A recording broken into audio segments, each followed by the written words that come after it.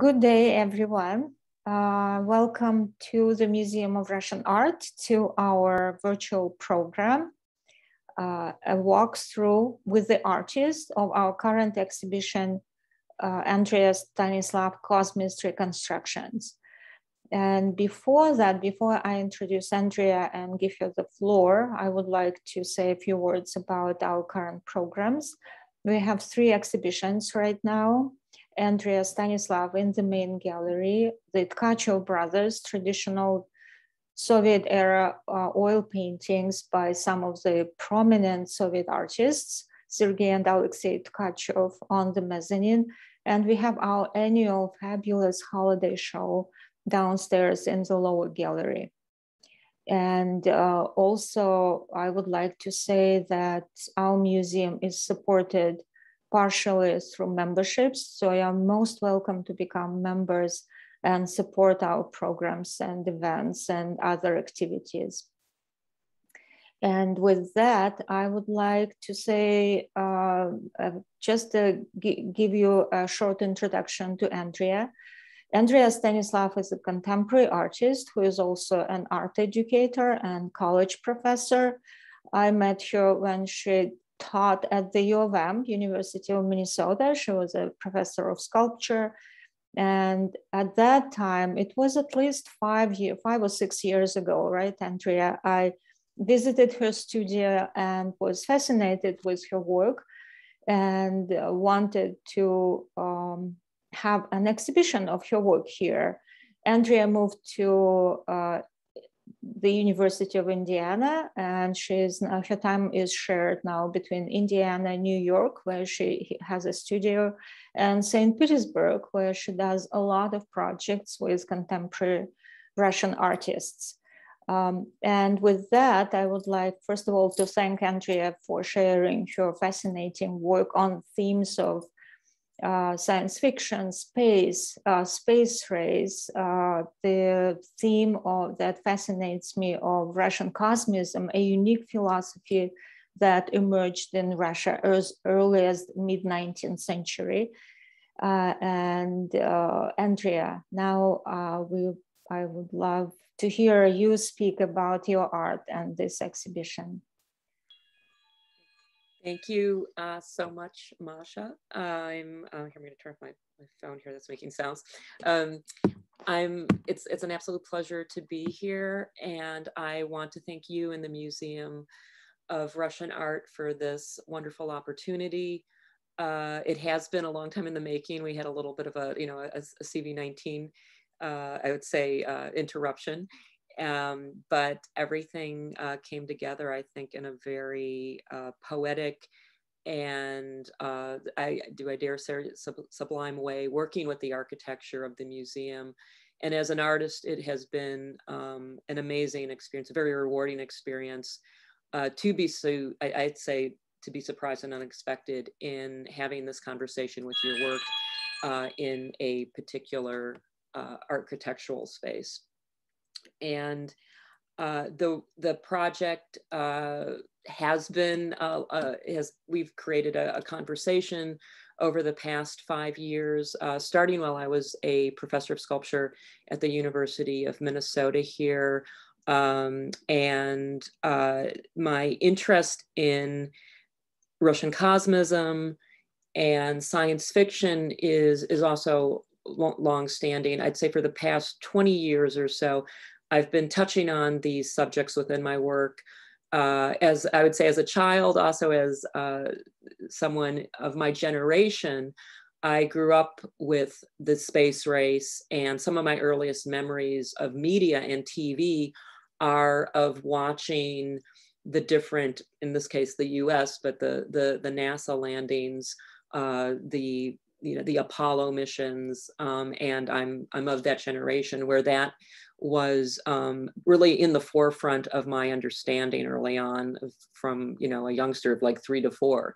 So there was, I would say, a very sincere interest and even desire, I think, in a kind of understanding that at some point there was a promise that, in my generation, that we would reach space in some other more public way.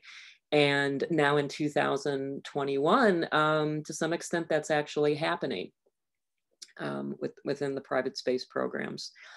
But to go back to the work, science fiction also has been an interest of mine. I've been a fan. Again, going back all the way to childhood, huge fan of Doctor Who, if anybody's a Doctor Who fan out there, but also the science fiction movies such as Silent Running, and also a film that really struck me early on was Andrei Tarkovsky's Solaris. And I think that's also where the Russian conversation, the sensibility comes into my work. I was asked earlier today by a friend, how did you start working in Russia, or how did the Russian culture become an interest to you? And honestly, when I look back, I would say it was because I'm very grateful that my father had a kind of odd VHS collection that had every film that Andrei Tarkovsky made. So it was coming from someone who was more of a American Westerns and kind of crime, lots of Charles Bronson and so forth. So, but for some reason, my father really responded to these films poetically. And I was brought up to some extent, my father was a jazz musician, and a kind of TV was my babysitter, but I chose to watch films instead often. And I really absorbed the films of Tarkovsky from a younger age through my teenage years. And I would just watch and rewatch these VHS tapes. Didn't have conversations with others. I didn't know that anybody else I knew was actually watching these films. It was a little bit of a private artistic, it's kind of meditation. But I believe that that sensibility has entered my work. And that was, I think, one of my early interests one of my, I would say, introductions to Russian culture was through the poetic cinematography and moving image language of Andrei Tarkovsky. And he dealt with two science fiction stories, novels. Apparently he wasn't really keen on making them when he was offered these film options, but the films have become iconic films in cinematic history. Stalker, which is based on the Swarovski brothers' A Roadside Picnic, and also Solaris, which is is an interpretation of Stanislav Lem's science fiction novel, the Polish science fiction novelist. And also 2001: A Space Odyssey. I'm a huge fan of Stanley Kubrick, but the cinematic language is a big informant into my 2D work, my sculpture work, and my video work. So for this exhibition, I was thinking of the conversation between all of these disparate pieces to some extent in terms of media, because you have collage, you have sculpture, you have video installations.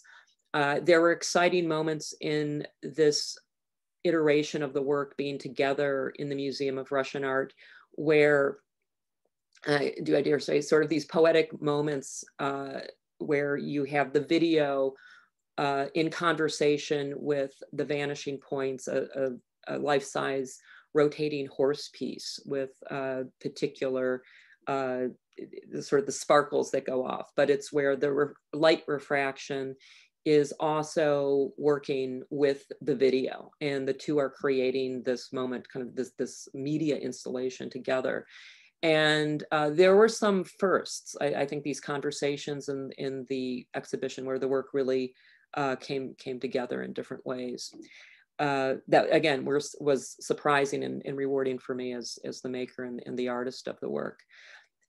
We start the exhibition, you're greeted by, we'll say, a kind of a work called Troika, and it is 3 headless wolf forms. They could be wolves, they could be dogs, they could be some sort of mythical creature perhaps, but they don't have heads, but they have these mirrored reflective surfaces, these pink mirrors. I use a lot of reflective surfaces in my work, in different ways to reflect light, to refract light, but to also bring the viewer / participant into the work. You see your reflection and therefore you are in a very direct way part of the work. You are within the work yourself.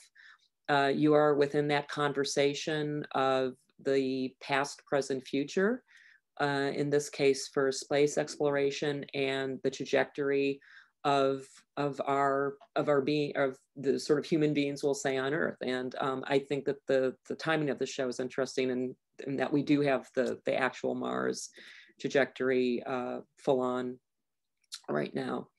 Within, though, this piece, Troika, though, the wolves are holding sort of up a mirrored orb. It's a stainless steel ball. It's the scale of the Sputnik object actually itself. So there's a tie into that. But it also has a text around the within the perimeter of the orb, and it translates into the fairy tale is now our reality, and that was a mantra that was used, a kind of slogan, a mantra during Yuri Gagarin's sort of flight into space, where he became the first human being that we are aware of publicly that entered space. That was also an apogee within, I'd say, Russian history and culture within the 20th century. So that's also I think that's woven in throughout the work in different ways. They're rotating. An overall motif within the exhibition are orbits in rotation. So you have a lot of circles, a lot of orbiting. And that is, again, a metaphor for space and for the orbits, and that we have this cyclical nature that is iterated out throughout the artwork and throughout our lives too. As we move around the exhibition, we also are we experience the collages, and the collages are in conversation with the sculpture and videos, again, very directly, where images from the sculptures, photoshopped images of the sculptures and some video moments are actually within the collages. And then you will see within the same space some of the images and the collages in the 3D form and the sculpture. So there's a lot of self-referencing in terms of the artwork and the images and the objects. And these objects are being collaged in with historical photos from the US and the Soviet space race during the time. You'll see images of Belka and Strelka, of Laika. You'll see images of various cosmonauts, of the Suez space capsules, of Banakur, of the Star City, the launch pads. So all of this imagery is woven into the work in various ways. They're also set against, and behind me right now, you see the mushrooms. And mushrooms are, you know, I'd say they're throughout, you know, they're celebrated within Russian culture in terms of cuisine, in terms of activity. In the fall, you go and you collect mushrooms, visually within graphic prints. But also, one of my first visits to Russia with the curator and director of the Museum of Nonconformist Art, Anastasia Patsy, she showed me a video that really stayed with me of Sergei Kiryokhin's, and it's called Lenin is a Mushroom. So someone could maybe comment further on this, but it was described to me as kind of our Orson Welles' War of the Worlds, where there was a media broadcast of a kind of absurd lecture where he's showing that Lenin was a mushroom throughout a kind of I would say didactics and schematics that, and he's in a sort of fake professor's university office, and that somehow he does actually make this argument into a kind of a logical he sort of answers it in a kind of logical, sensible way where you could believe it. He makes logical sense of this. But within the US, we also had the War of the Worlds broadcast by Orson Welles, where many citizens believed that actually alien beings, Martians perhaps, had landed. So going back to this science fiction of where is, again, aliens, other, beings from another place within our universe come and land on Earth. And where the public can believe that. So that also, that satire stayed with me, that kind, and that conversation too. You are, throughout the work, you also experience the Solaris series of works. And I refer to the collages and the Solaris works, which are these glitter constructions, as sculpture. A collage for me is an artistic action that I have done as long as I can possibly remember, going back to even being a child, very seriously, sort of more in art school, graphic design classes, and then within my own professional 2D work, and always in conversation with the video and the sculpture work that I'm doing. But that act of collage for me is a very sculptural practice. So I call these 2D pieces constructions, because for me, within the refractive pieces, as the image behind me, you have almost a hand weaving of paper. It's very labor intensive. It's hand cut papers, holographic and dichroic films, and they're interwoven then with layers of resin and with photoshopped images that I cut out on archival papers. And then there's a build. It's this sort of lo-fi illusion too, of a kind of very sort of 3D focus experience for the viewer. There's a kind of lo-fi depth to these works.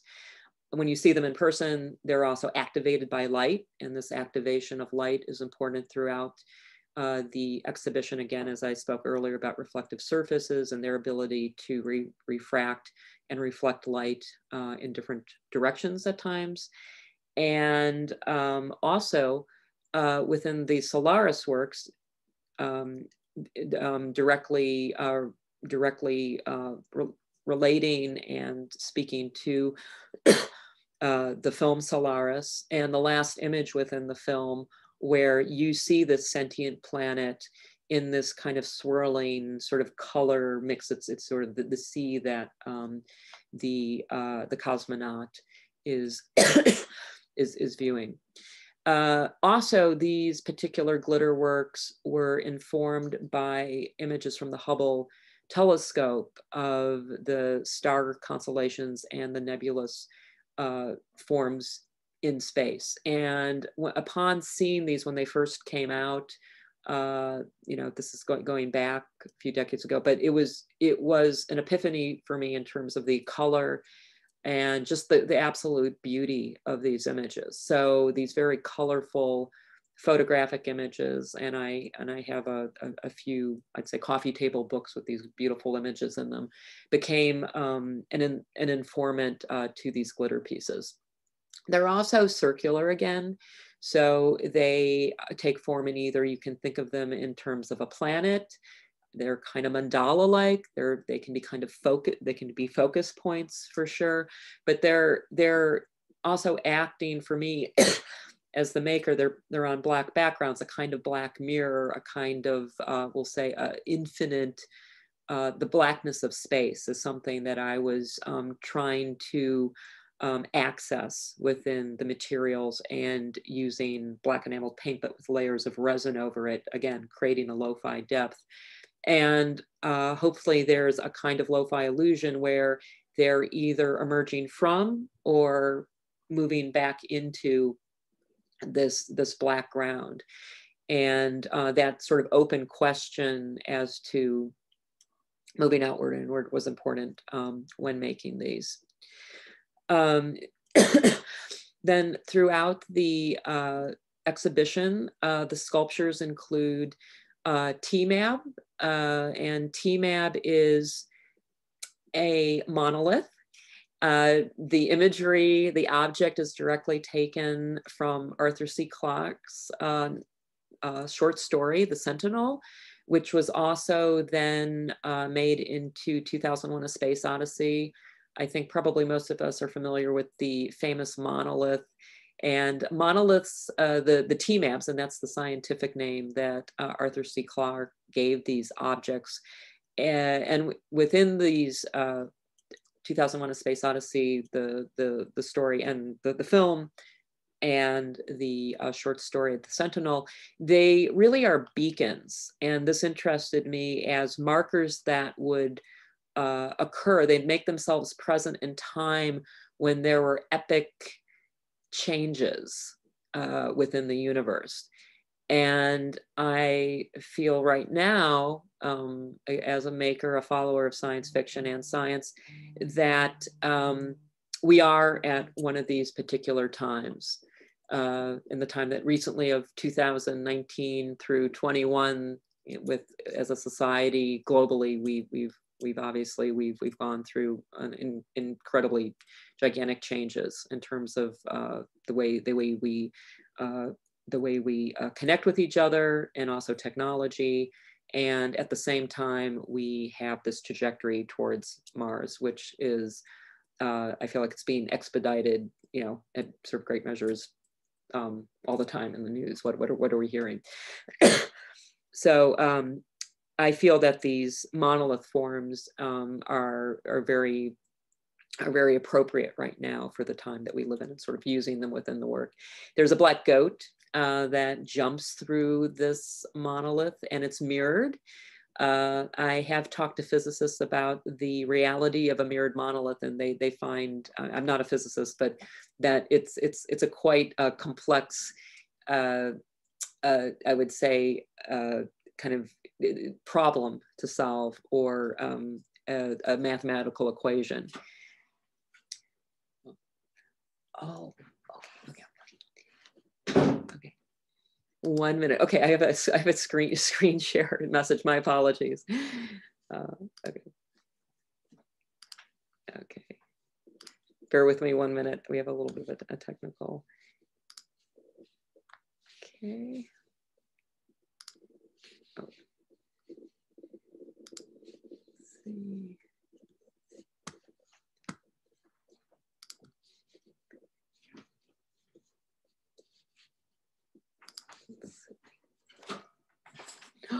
What did I do?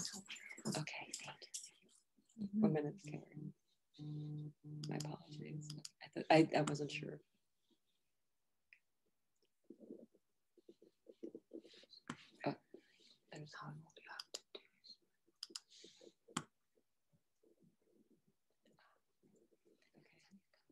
Here, got it. Okay. Oh, okay, great. Okay, let me.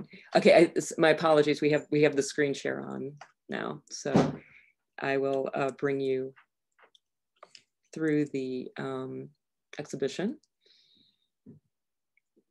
and starting with this particular image, going back to some of the strategies and the imageries that I've mentioned.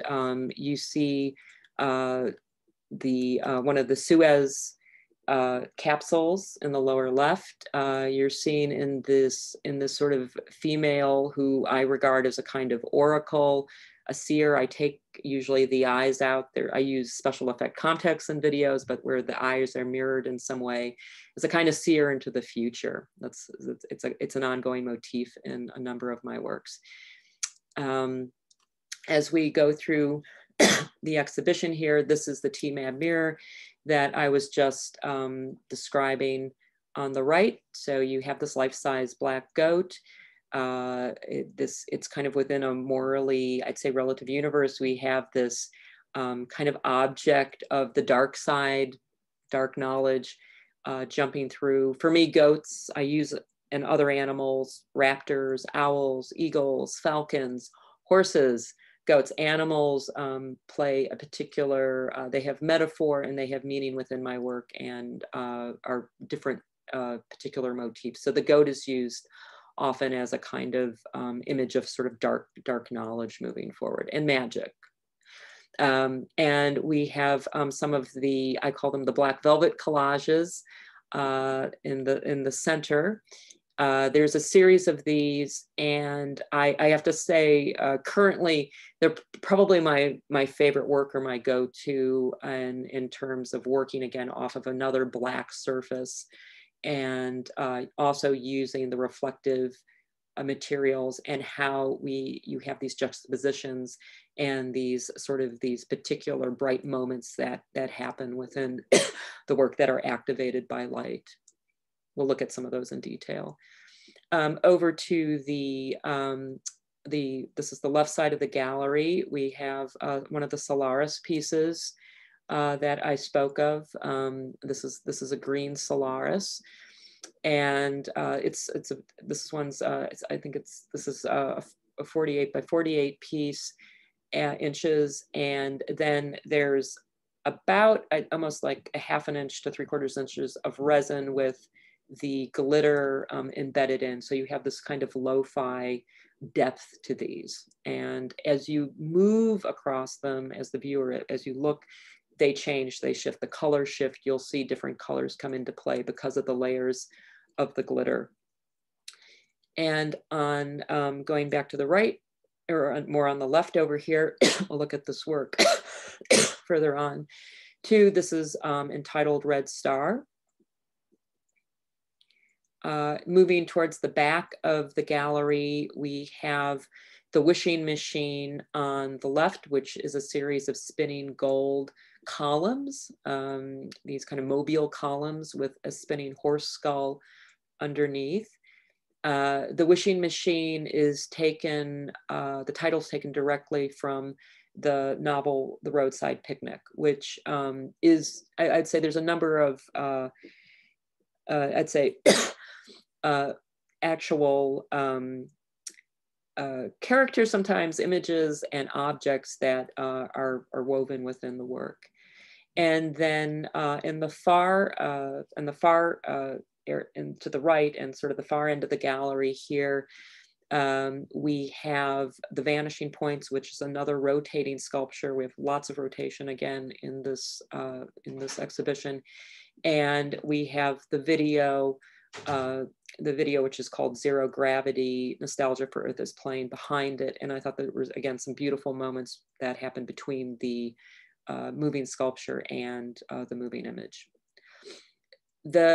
One of the really interesting things for me regarding this exhibition, for the first time, I was able to see the work from above, and a number of pieces operated in a very different way within the exhibition. And I think it gave particular pieces a vantage point that the public, the viewership didn't have before. And it just added really a kind of other dimension and experience to the work. And I was incredibly happy, as the way this turned out within the exhibition.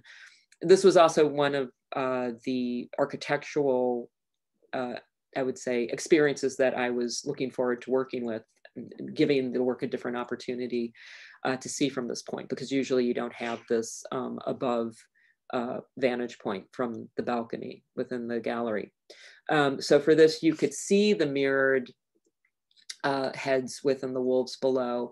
And this piece was created in a custom way for this exhibition, understanding that you could see it from above. And so you see the ball reflected in their mirrored heads or their necks, and you see the language, the phrase reflected as well, that the fairy tale is now a reality.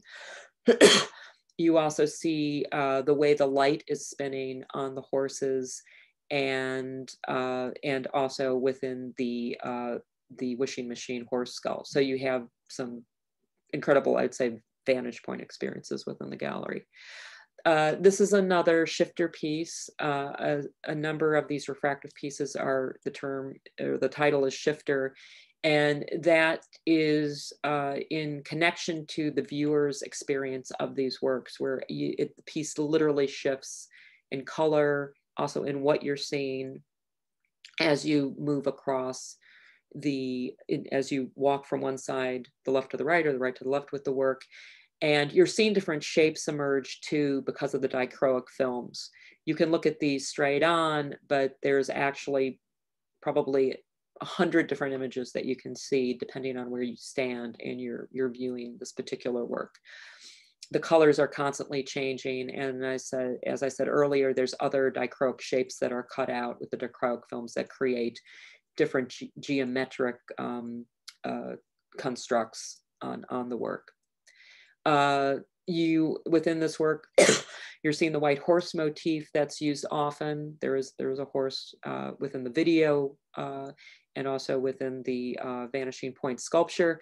The white horse in my work is again, a visual motif that has a kind of duality within it. And I think of the horse both as within many Slavic and Russian cultures, the white horse is an image of dream, of positive dreams, of dreams that will come true, of hopes and dreams that one day will come true. But the white horse also in a number of cultures stands for the fourth horseman of the apocalypse, and the white horse, the pale rider.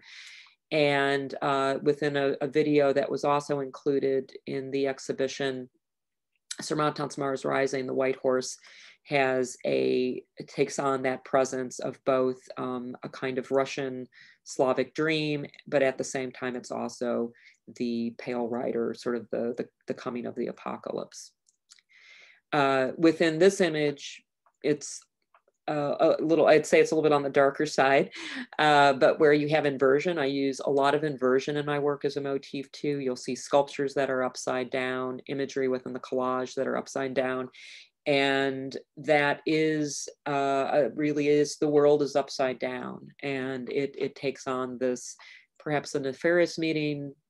Things are not necessarily as they seem. So there's different ways to take in and regard inversion within work, but within my work, there's that. And set against inversion, there's a lot of ascent, there's a lot of levitation. So in this work, we can see that this sort of crystal egg form and the universe upside down, that's also another crystal ball. I use crystal balls in my work from time to time. But again, the world is literally upside down within this collage action. The crystal ball, which is just below the egg, is also, it's a repeated image that I use. It's an important image for me. It's the first image that I took when I traveled to Moscow in 2013 for the Moscow Biennial. And I was immediately, I was put into an apartment where I was staying, and the artist that had this apartment had a crystal ball in the window, and what it was looking out on was all of Moscow. And so actually within that ball is the cityscape of Moscow. So kind of, and with these works, I feel like the more you look, the more you see. There's a kind of micro macro experience within these works. This work, as I mentioned before, this is called Red Star, Stella Krasna, and there is a peacock, alive, or was live, but a taxidermy peacock on top of this. Birds in my work, again, raptors, and I've used peacocks in the past as well, are to some extent, I view them as kind of oracles, as witnesses to history, but they're without judgment. The peacock is also a kind of spiritual bird. It is regarded as, again, a kind of positive, I'd say, sort of spirituality. The white animal has a kind of a purity to it, but it often speaks to kind of, again, hopes and dreams. I look at this sort of using a peacock or a white horse or a white peacock or a white dove in a kind of future trajectory. And that's how I view these animals when I use them in my work. But it's perched on this red pillar, a mirrored pillar that is also, I'm sort of deconstructing. Again, there's a lot of fracturing within the exhibition, within the collages, but it's one point of a star. is my thinking within this work. And you have to move around the work as well. So it says red on one side, and then or star, and then red, it's and then red, and then the red star on the star on the other side. There's also a small photograph that is cantilevered off of the wall. The museum crew, I just have to do a big shout out to the Russian Museum of Art's crew. You guys did an amazing job, and it was such a pleasure to work with everyone on the staff. So they went above and beyond, and they really installed the work so that it took on a kind of a very poetic presence, I would say, within the space. But within this work, this is the title of this work is Red Star in memory of Kornilov. And he, to go back here, we'll look at other detailed images, but he was a cosmonaut, and Kornilov crashed, unfortunately, into space, or onto Earth from space. And the image is of the Soviet officials at that time viewing the remains of his body. I don't show you the remains of his body. I've collaged over an image that was declassified. Now you can see it. You can see it online if you want to look it up. But they're looking actually at his charred remains. So I'm choosing to cover that up in a kind of memory piece towards him. And again, it's refracting light. So it's through photographs, through video. I'm also interested in this concept that the filmmaker Guy Madden has talked about, and I think within film theory, there's different conversations about how do you bring back those that have passed? How do you bring back the dead through the moving image and through photography? And that's also a theme within Russian Cosmism. So I'm working with different thoughts on this subject matter. In Russian Cosmism, one of the original, I'd say, philosophies or concepts going back to the 19th century, and I think it's interesting that these ideas came into conversation and consciousness and were created in the latter half of the 19th century, before there was space travel, but worlds that were without gravity. And within Cosmism, it was that there'd be this spaceship Earth, and that on some other planet in the future, the human race would migrate. There would be an exodus off of Earth, and all of humanity from, I don't know, the beginning of time, depending on who you read, would be resurrected. There would be a great colossal resurrection of those that had ever lived. I can't say I follow that literally, or that I believe in it, but I think that there is something in terms of how we regard that. It's relative, right? Because we are in a time right now where there is cryogenics, DNA. So maybe, everyone that had ever lived actually could be resurrected with contemporary science. So again, it's how you actually think about it. And I think that that's a very interesting question and thought in terms of regarding Russian Cosmism now. To go back to the history of Russian Cosmism, that term really came to in the early 90s. But the tenets, the train of thought of Russian Cosmism in terms of theology, science, the arts, science fiction, literature, that has been an ongoing, again, Russian train of thought throughout the latter half of the 19th century. Starting with Sokolsky in the latter half of the 19th century. And he was a philosopher, a theologian.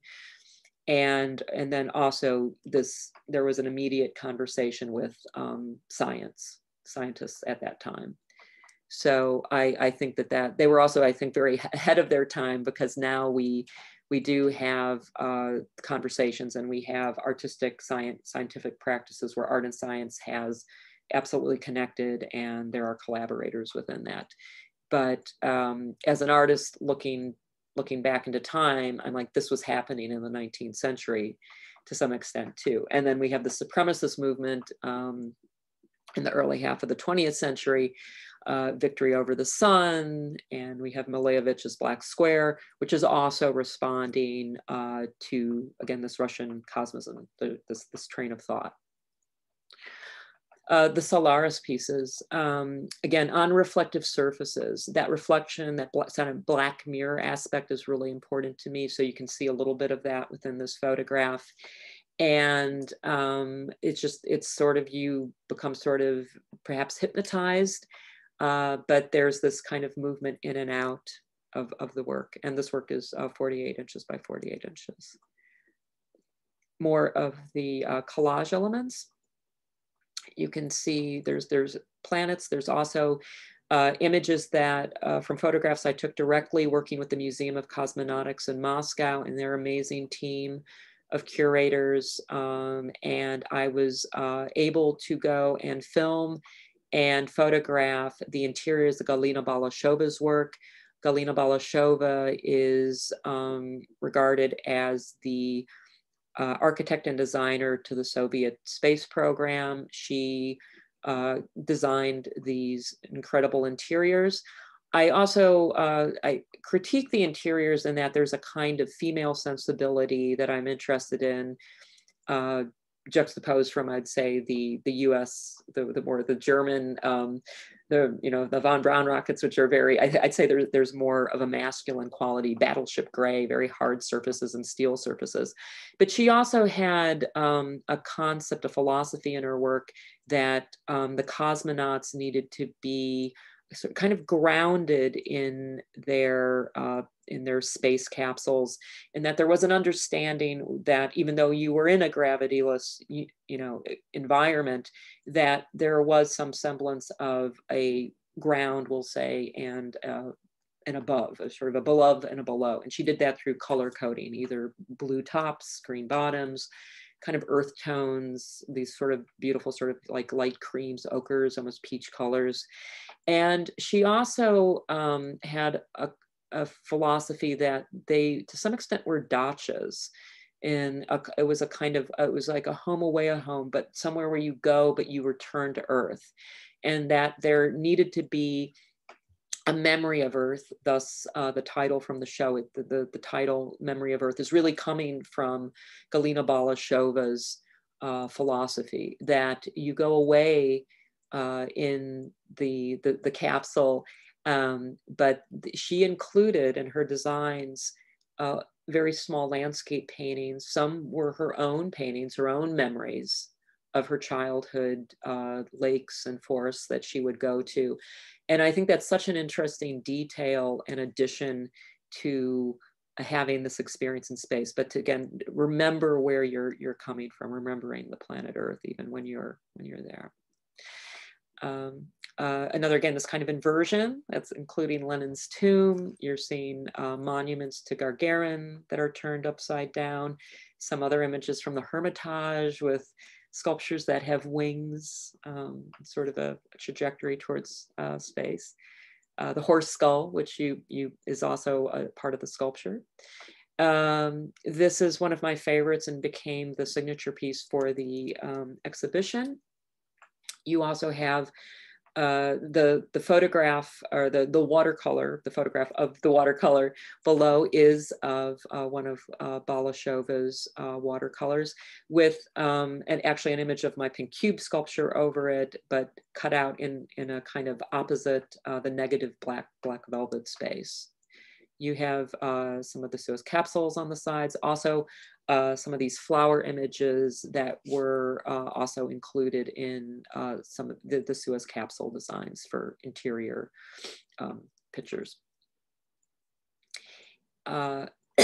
This is actually an American astronaut. So again, within these, you'll see a kind of tension to the space race. There's both American and Soviet space imagery. And within the video, Zero Gravity, Memories of Earth, that I'm presenting both sides of, I'd say, the space race, but also through a female lens, and female, again, Balashova's designs, and then also the spaceship or the Challenger space shuttle crash with Christy McCullough. And so in a kind of memory and a celebration of both astronauts and cosmonauts who, you know, gave their life towards space exploration. Within this collage, there's particular details. The one that I'll point out is the Bruegel painting above, inverted, and that's taken directly. It's kind of a direct a sort of comment on Andrei Tarkovsky's film Solaris. And there's one of my favorite scenes is one of his ecstasy scenes where the cosmonaut and his the apparition of his ex-wife, or she comes back, and they're floating. But in the background, as Tarkovsky usually does, there's art history informants, and he has these Bruegel paintings in the background of this particular cinematic scene. And then we also have some of Balashova's sort of these new takes on interiors on the bottom. This is a TMAP piece again. I'm going to move a little bit quickly here because I know we don't have a lot of time left.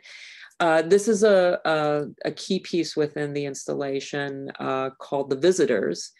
And the term The Visitors comes from a roadside picnic.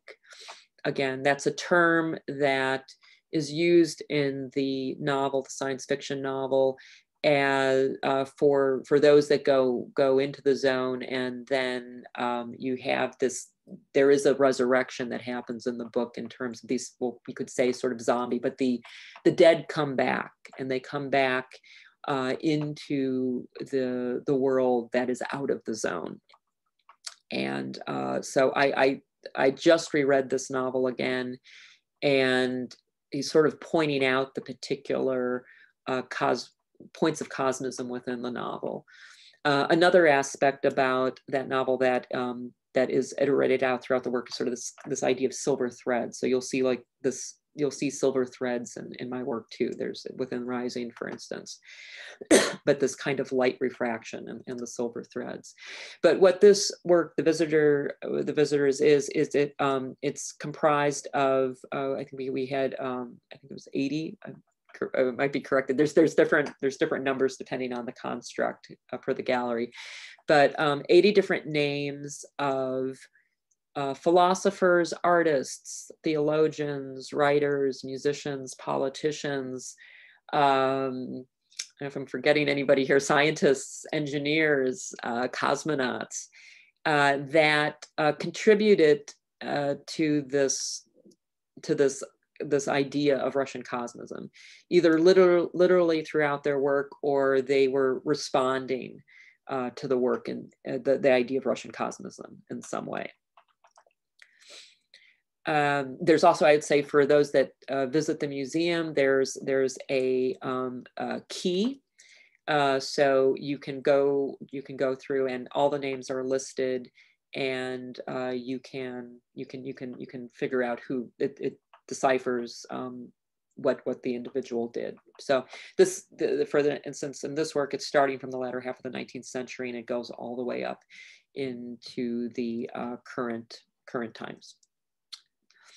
And I would say it starts with scientists and it ends with artists. So that's another sort of, I'd say, the arc of the work.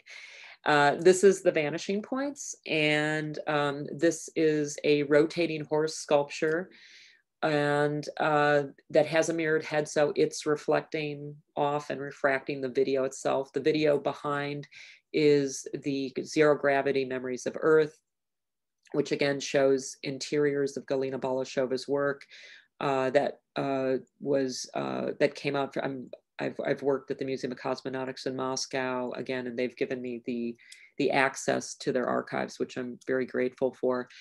But bringing these two works together was kind of an amazing sort of, again, this epiphany or the surprise within the museum that worked well within the architecture. And another thing that happened is the horse shadow that happens above and around becomes kind of like a star constellation. So I thought it was a beautiful sort of a 2.0 version of the sculpture in some way. Here you can see it, but it's constantly moving. And a funny kind of uncanny thing is that the horse actually moves rhythmically to the music of the video, which is Anna Germain. So it's a Russian pop music regarding the space race. And then this is another piece that's in rotation, The Wishing Machine, which is a nod to, again, the roadside picnic and the golden orb, The Wishing Machine. So within Solaris and a roadside picnic, I think it's interesting that there are these objects that bring back the users or the whoever sort of interacts with these the spaceship, the planet, the golden orb. Your wishes come true, but be careful what you wish for. So that's a kind of theme. And I think about that theme also in terms of the 20th century in Russia, the space race, utopia, your sort of utopic promises, and that space, this trajectory, this sort of promise or hope of space was something that kept actually with the Soviet, Russian and Soviet times, it sort of kept a promise, again, alive in some way. I can talk further about that. But with this piece, you have three. Again, it's a kind of troika. They're spinning, and underneath it is a spinning platform, a gold platform with a horse skull on it. And within the horse skull, as you look closer and closer, there's other reflective steel orbs. And then if you keep going closer, the eye is actually a crystal ball that has a star constellation or a cosmos within it. So again, this micro macro experience that is within the work. And I think that that's also coming from the act of looking at telescopes, the way we look at space, the way we understand space on Earth. This is a piece called Rising. And again, this kind of inversion, there's something maybe a little monstrous about it. Within the roadside picnic, there's the character, the monkey, which is a kind of human monkey girl. And, but I've been thinking about that character recently with the reread. But with this piece also, you have these like silver threads that are holding on, again, these dichroic crystals. So there's this material language that connects this work to the collage works. And you're also seeing, when you walk up on top of this piece, the gaze of the coyote meets you. So there's this direct kind of regard between the viewer and the sculpture. And you have these crystals falling out of its head, which is, again, a kind of an informant from stories like The Roadside Picnic, and these sort of webs and these sort of crystal-like formants that follow you into the world outside of the zone. And then when you look into the mirrored pentagon shape below, the sculpture's reflection seems to be coming like right out at you. So again, there's this play with refraction and reflection within the work. We've seen some of these here. We'll go back a little bit. And here we have Fedorov, who was one of the original thinkers, theologian, philosopher of Russian cosmism. And let's see what else we have. I think that's it. That's all I have. So we'll go back. And if there's any questions, comments, I'm happy to answer. I think we have about 5 minutes left. Masha, let me know if we have extra time. Otherwise, happy to take questions and comments now. Thank you. Yeah, thank you, Andrea. Yeah, we have another 5-10 minutes if there are questions, and you those who are present are most welcome to type them in the chat box, and then Andrea and I will respond to them. And so my question is to Andrea about the direction she's taking. So because it's futurist art, for me, Andrea's art belongs to a bigger umbrella movement of futurism that's been around for at least 100 years, if not more. And so where is it taking you? That's a great question, and you've mentioned it to me in part of our conversations before, and it's interesting in that I haven't regarded my work in that way, but I also can't deny it, and I think I need to own that a little bit. And I think of my work as I do think of my work in terms of a trajectory towards the future. And I think right now I'm interested in the most recent findings from the Mars rovers within the video work. We didn't show images of the video, but I was actually using, it was that week, it's where the present and the future is actually meeting in real time with the art making. And I think this was also a first for me in that the week that we were finishing the editing the video, the images came across, the media, the public media, and I peruse the NASA site often, and a few video images. So we were able to incorporate those into the video at the very last minute. But what it did is it gave the video it was grounded in reality too. The video is absolutely fantasy, science fiction, and I want to very much continue to work within that language regarding science fiction. For this video, I'm interested now in creating my own science fiction within artwork as well. But integrating science in real time as much as possible. And again, working with the Museum of Cosmonautics, I'm looking forward to working with them on future work as well.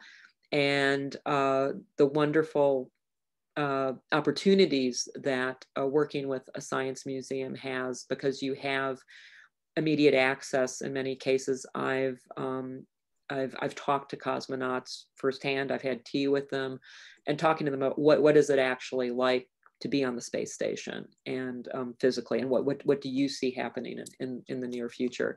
So to have, I would say, these primary resource opportunities as an artist are important, and I feel very grateful that I have these opportunities, and I want to integrate that more into the work. But I'm excited to work on more video pieces in the near future.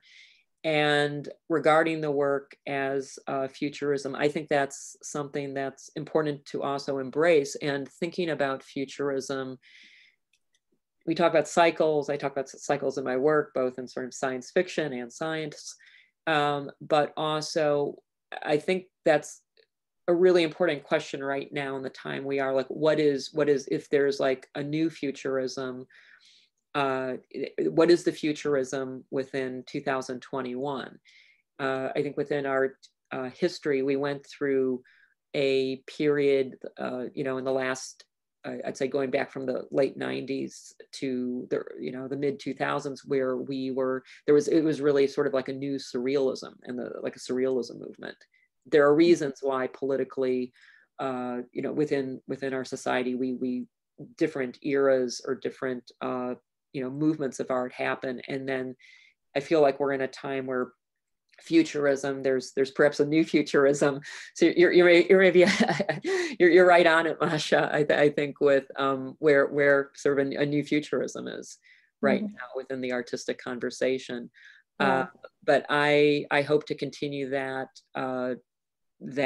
trajectory and that language throughout my work, and where we are in a time where artists, more often now are working directly with scientists. I'm hoping to continue to have that within my work, but at the same time, it's very important for me as a visual artist. Now but to put the poetics and the artwork first. So I'm perhaps I'm giving a kind of, I'd say a bias there, but there's work that's it's like art and science, art and technology, but I'm also very leery of where the art gets lost within the conversation of technology and science. And so it's like, where is that balance within the work? And I'm cognizant of that. And within my own work, I want to make sure to keep the language of the artist, the poetics, I'll just say that, absolutely present. Thank you. And we actually got one question. It's related to the one you were just answering. So Russian cosmism has a long past historically, and yet it addresses issues and dreams of the future. Where is cosmism now in the present? How many and what kind of artists other than yourself are working with this idea? Great question. I would say right now, I think cosmism has really been embraced by the visual arts community. And within the piece, The Visitors, it sort of the end, I would say, we'll say within, it's also a kind of linear timeline. Within the latter, I'd say, quarter, there's names of particular contemporary artists. One that I'll bring up, and I feel very fortunate to recently have been in an exhibition with Anton Vodokol, who's also, he's the creator of Efflux, which is a visual arts journal of art and philosophy. But I was recently in the Cosmos and Chaos exhibition at the General Staff Building at the Hermitage, that was curated by Sciland, and they're a media arts group. Vika Lishkina was the curator on this project, and it was really just a fabulous video exhibition, and it included Anton Vodokol. And Anton Vodokol, he's based in, I believe, Moscow and Berlin now. Someone could correct me on that. But he, within, I'd say, the last decade, is an artist who really brought cosmism into a critical conversation, a very serious conversation within the contemporary art world. But there, I'd say more off, I would say there's probably more Russian artists working with this subject matter. But I think part of, I'd say one of the positions I thought of when I realized like the work, and I'd say that the term Russian cosmism, I took that on within my work based on my work in Russia and having Russian artists critique my work. And they came out and said, well, really, have you thought about this kind of philosophy? Because your work is about this work you've been doing for the last, 20 years. It's like, do you understand that you're really talking about this within the work? And I would say that I would not have brought that philosophy into my work if it wasn't for my work in Russia and having various Russian artists and people in my community there call that out. I've had great conversations. So within, I'd say one of the main artists out of Russia right now, or someone who's really worked with this concept is Anton Vodokol. But I think we could go back throughout the 60s.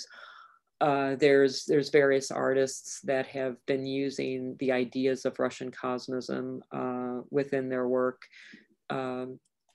So it's I wouldn't say it's new in Russia, but I think within the Western world, this concept is perhaps new. And I think part of my positioning here in the United States as an American artist was to bring this concept into the contemporary art conversation. Yeah, thank you so much. And Anton Vidokol has an excellent website where he has the timeline of the Cosmist developments and various thinkers and just historical cultural figures that contributed to it. Yeah, it's just an excellent website. But also the ideas of cosmism are kind of, I find them close to transhumanism, which is a Western development. So what do you think about it? Transhumanism and cosmism. Do you embrace transhumanism as part of your overall mentality on this? I would say not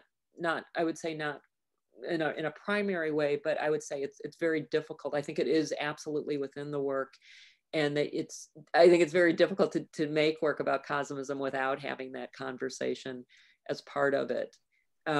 Within the images, I'd say using the kind of human images, the way I use human images within the work, it is a transhumanism, I would say, use of the image, where there is a kind of, I don't know if I'd say like soullessness, but there's a question as to the life. Is it a resurrected life? Is it an AI life? So I think that it's hard to work with one and not have part of that conversation within it. Yeah, thank you so much. So I'm trying to answer this question, and someone wants to, and I hope to share it with everyone, the name of Anton Vidokol and his so it's Vidokol is spelled with a K, and this is his eFlux publication. Yeah, and I would say thanks for bringing that up, Masha, because that timeline is excellent. And if anyone in the audience wants to, very not, I would say quickly, but also it's very concise, and it also brings in a number of other, I would say, contemporary artists that are working with this theme as well. But there's also a number of other publications that eFlux has put out. Actually, not to plug, but I will plug the Russian Museum of Art gift shop. And within your gift shop, you're carrying one of the eFlux Cosmism writing, so a series of essays. And so if anyone is visiting the Russian Museum of Art bookstore, there's a couple of great books that you have on cosmism, but there is an eFlux publication that I saw in the bookstore. Yeah, also I think Anton created a film trilogy, Immortality for All. Do you know anything about it? Yes, that's and so that work was recently at the Hermitage, the Chaos, Cosmos and Chaos exhibition.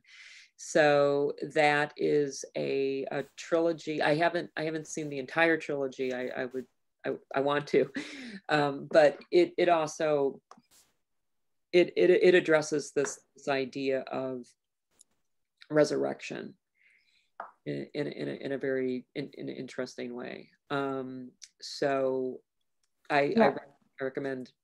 Yeah, I absolutely recommend looking at the website, the eFlux site, and if you can see the video. I'm not sure actually how to view the video online, if that's possible. Yeah, but I posted the correct spelling for Anton's name, also a link to his online journal and a link within his journal to the timeline of Russian cosmism, which is really excellent and helpful and gives a starting point for your own research. And it's an entirely fascinating theme and philosophy. I'm so glad that Andrea is bringing this unique school of thought into the American art scene. And also not just the art scene, but the scene for, you know, discussions of these connecting points between our cultures of past, present, and the future. Well, with that, I would like to thank Andrea. And if we don't have any more questions, I'm ready to wrap up our discussion. Please, if you have questions, email the museum. You can email me directly. If you would like to connect with Andrea, I will definitely connect you if you have more questions and comments. Otherwise, please come to the museum to look at the exhibition, because museums are about actual art pieces. No screen, no photograph, no video can substitute for the actual presence of you yourself within your body next to an art piece. The way we are, when we go to a museum, the way we look at these art pieces and the way we feel and inhabit the space, the same space as an art piece, the way we look at how light is reflected, the way we can move around this piece, because we can move freely through the museum, unlike when we are at the computer. We are in the position of, in a way, a school child. We are infantilized by the screen, while in the museum, we can take a more active part and we can feel and smell and be a lot more than we are when we are looking at the computer screen. Please come to the museum. We are open 7 days a week. Consider becoming a member. We have more exciting exhibitions in the future, and I hope probably in 4 or 5 years, when Andrea creates more of cosmist and futurist works, we will have another collaborative project with her. Thank you so much. Thank you, Andrea. Would you like to have any comments? Thank you, Masha. Thank you, Russian Museum of Art. It's been an absolute, I'd say, dream come true. I have to say, and another plug, this is my favorite, sorry, other museums in Minneapolis, but you are my favorite museum, and you have been. It's been a real, I feel that it's a gem, a kind of oasis within Minneapolis. And on a day like today, I know there's a snow emergency perhaps, but as I told Masha when I walked in, this was my favorite day when I lived here. The favorite kind of day to come to this museum, because there's something, it is a kind of sanctuary, it isn't a church. But to go off of, also to continue what Masha said, to see work in person, paintings, sculpture, but with this show too, there are conversations between the works as they were put together in the exhibition. We can show you images, video walkthroughs, but there's something about experiencing this in the real time, within the time that you give the work to view it, to understand it, to experience it. It is an experiential, overall, it's an experiential installation.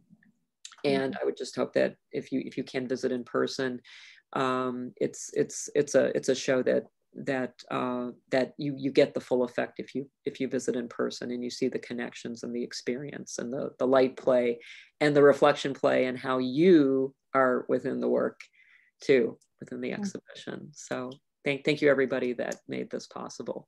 Yeah, thank you everybody for attending. And with that, I would like to say bye-bye for today. See you online and in the museum. And please drive safely, or do not drive at all. Bye.